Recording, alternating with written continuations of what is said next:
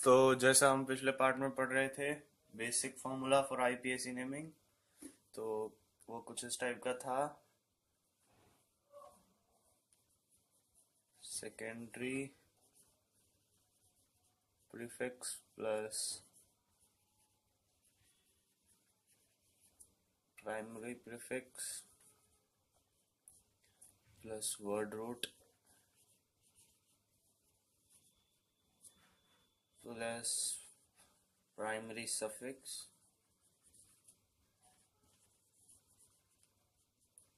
Plus secondary suffix.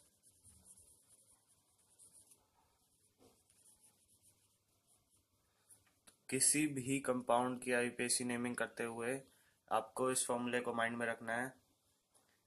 तो हम समझते हैं कि किस प्लेस में हमें क्या रखना है। तो ये आपका वर्ड रूट है, ये आपका सेंटर में आएगा।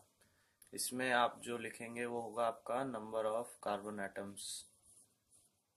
जैसा हमने शुरू में पढ़ा था, अगर आपके कंपाउंड जो हम मेन चेन होती है उसके अंदर जितने कार्बन एटम्स है वो हम वर्ड रूट में डालेंगे। अगर एक कार्बन एटम है मीथ ईथ ऐसे। प्राइमरी प्रीफिक्स में आपका आता है साइक्लो। मीन्स अगर वो साइक्लो कंपाउंड है, एक क्लोज स्ट्रक्चर बना रहा है, तो हम साइक्लो ऐड करेंगे, नहीं है तो हम इसको इग्नोर करेंगे। प्राइमरी सफिक्स, इसमें आपका आता है एन इन एंड आइन। मतलब कि आपको बताना है कि जो कंपाउंड है वो एल्केन है, एल्कीन है, एल्काइन है। सो ये आप प्राइमरी सफिक्स में डालेंगे। सेकेंडरी सफिक्स और सेकेंडरी प्रीफिक्स, इन दोनों में हमारे फंक्शनल ग्रुप्स आते हैं।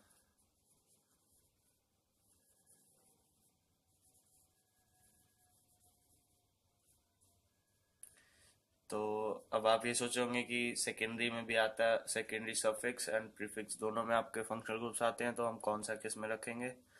तो इसे भी हम समझते हैं। जो प्रायोरिटी फंक्शनल ग्रुप होगा उसको हम सेकेंडरी सफिक्स में रखेंगे, और जो लेफ्ट ओवर फंक्शनल ग्रुप बचेंगे उसको हम सेकेंडरी प्रीफिक्स में रखेंगे। तो अब हम सबसे पहले सारे फंक्शनल ग्रुप्स को समझते हैं और समझते हैं कौन से प्रायोरिटी वाले हैं एंड कौन से लेफ्ट ओवर हैं।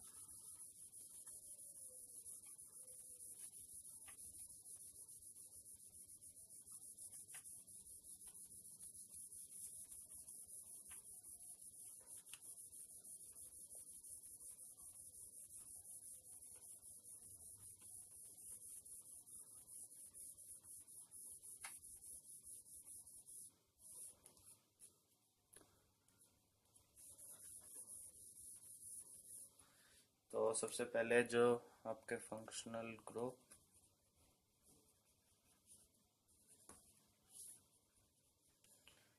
उनका फॉर्मूला, प्रीफिक्स एंड सफिक्स, ये सब हम करेंगे। तो पहला फंक्शनल ग्रुप है आपका कार्बोक्सिलिक एसिड।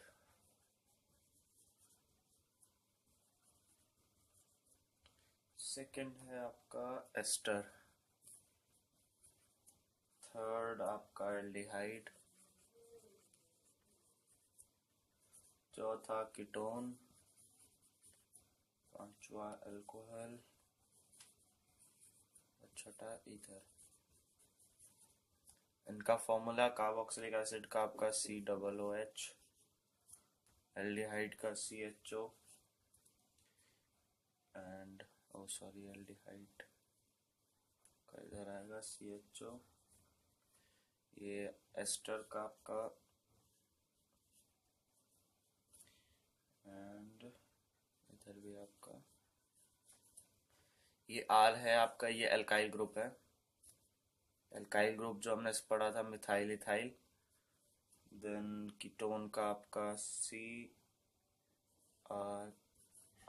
एंड ये आर भी आपके वही एल्काइल ग्रुप्स है, OH एंड ईथर।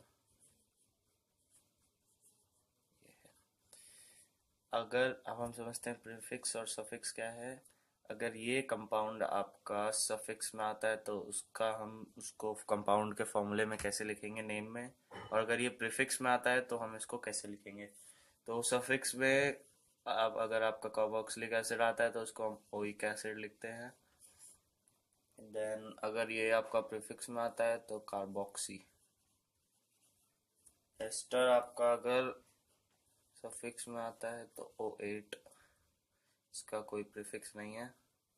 एल्डिहाइड अगर आता है तो अल लगाते हैं या आगे आता है फॉर्मी। देन कीटोन, कीटोन में आपका ओन आता है। अगर ये स्टार्टिंग में आता है तो ऑक्सो। अल्कोहल का आपका ऑल या हाइड्रोक्सी। इधर का आपका एल्कोक्सी, इसका कोई सफिक्स नहीं है। तो इसको आपको इन सबको याद करना होगा। देन इसके बाद हम एग्जाम्पल लेके अब हम क्वेश्चंस को समझते हैं कि हम क्वेश्चंस को कैसे सॉल्व करेंगे। और हाँ, एक बात और, ये आपके डिक्रीजिंग ऑर्डर ऑफ प्रायोरिटी में है। अगर कार्बोक्सिलिक एसिड और एस्टर दोनों आते हैं तो आप कार्बोक्सिलिक एसिड को सफिक्स में रखेंगे एंड एस्टर को प्रीफिक्स में। अगर कार्बोक्सिलिक एसिड और कीटोन आता है देन कार्बोक्सिलिक एसिड को आप सफिक्स में रखेंगे एंड कीटोन को प्रीफिक्स में। और अगर कीटोन और अल्कोहल आता है तो कीटोन आपका सफिक्स एंड अल्कोहल आपका प्रीफिक्स। ये आपकी डिक्रीजिंग प्रायोरिटी में है।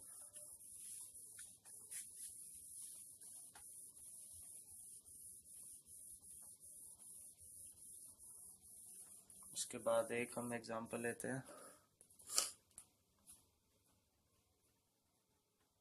सी सी सी नहीं, एग्जांपल से पहले आपका एक चीज और, आपके दो और फंक्शनल ग्रुप्स होते हैं।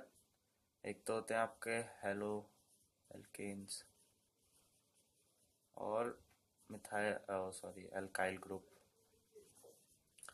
एल्काइल ग्रुप तो आपने पिछले पार्ट में इसके एग्जांपल्स पढ़े थे। अगर एक CH3 आता है तो मिथाइल, C2H6 आता है तो इथाइल, ऐसे करके। जैसे आपका ये कोई कार्बन कंपाउंड है, इसके मेन चेन से हमने ये ऐसे बाहर निकाला, तो इसमें आपके मेन चेन तो यहाँ तक है आपकी, ये है लॉन्गेस्ट कार्बन चेन, ये आपका सब्स्टिट्यूट है। इसमें आपके दो कार्बन एटम्स आएंगे तो ये आपका इथाइल ग्रुप होगा, क्योंकि दो कार्बन एटम्स है। अगर तीन आ जाए तो methyl ethyl, then propyl butyl, ऐसे करके आपके हो जाएंगे। एंड हेलो एल्केन्स होते हैं अगर किसी कंपाउंड में आपने कोई भी हेलोजन ऐड कर दिया, जैसे ब्रोमीन, तो इसको हम डिनोट करते हैं ब्रोमो से, ब्रोमो क्लोरो, ऐसे करके।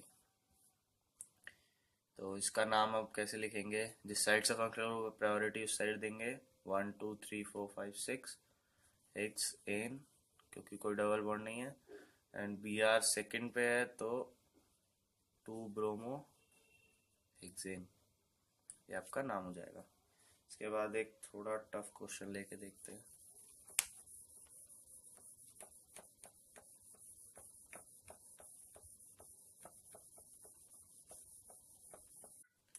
तो आपका जो कंपाउंड है वो है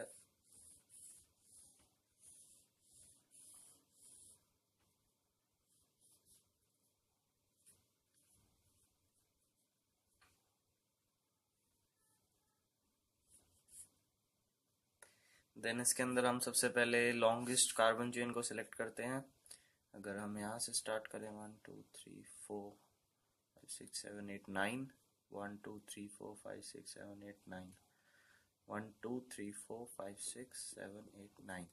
लेकिन हम इधर से स्टार्टिंग करेंगे क्योंकि हमें प्रायोरिटी फंक्शनल ग्रुप को देनी है। सो 1 देन 2 3 4 5 6 7 8 9। इसमें आपका कोई भी डबल या ट्रिपल बॉन्ड नहीं है, सो ये एक एल्केन है, नॉन एन। 1 पे आपका कार्बोक्सिलिक एसिड है तो 1 ओइक एसिड।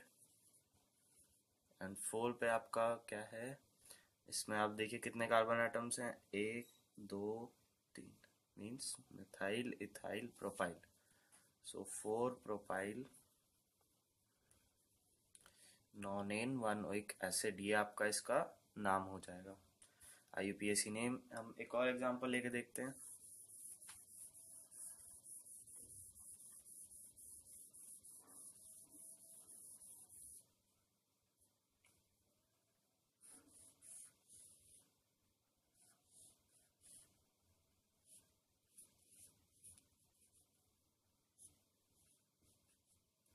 ये एक आपका कार्बन कंपाउंड है। देन हम सबसे पहले लॉन्गेस्ट कार्बन चेन सिलेक्ट करते हैं। अगर हम इधर से लेते हैं 1 2 3 4 5 6 7 8, और कहीं से भी हमारा 8 नहीं बन रहा, तो इधर से हम नंबरिंग स्टार्ट करते हैं 1 2 3 4 5 6 7 8। तो ये आपका 8 के लिए हम वो यूज़ करते हैं ऑक्ट, कोई भी डबल बॉन्ड नहीं है, सो ऑक्टेन। 1 पे आपका कार्बोक्सिलिक एसिड है, 1 ओइक एसिड। देन हम फंक्शनल ग्रुप्स देखेंगे। 5 पे आपका OH है, मीन्स 5 अल्कोहल के लिए जो प्रीफिक्स होता है उसको हम क्या यूज करते हैं, hydroxy, 5 hydroxy. Then 2 methyl group है आपके, एक तो ये है, एक कार्बन एटम, और यहाँ पर भी एक। सो 2 and 5, 2 5, 2 मिथाइल हैं। देन हम यूज करेंगे डाई मिथाइल। सो ये आपका इसका नाम आ जाता है 5 hydroxy 2 5 di methyl octane 1 oic acid. ये आपका इसका आईयूपीएसी नेम हो जाएगा। सो और कंपाउंड्स के आप ऐसे ही क्वेश्चंस को प्रैक्टिस करते रहें, सो आपको पेपर्स में इसको सॉल्व करने में ज़्यादा दिक्कत नहीं आएगी।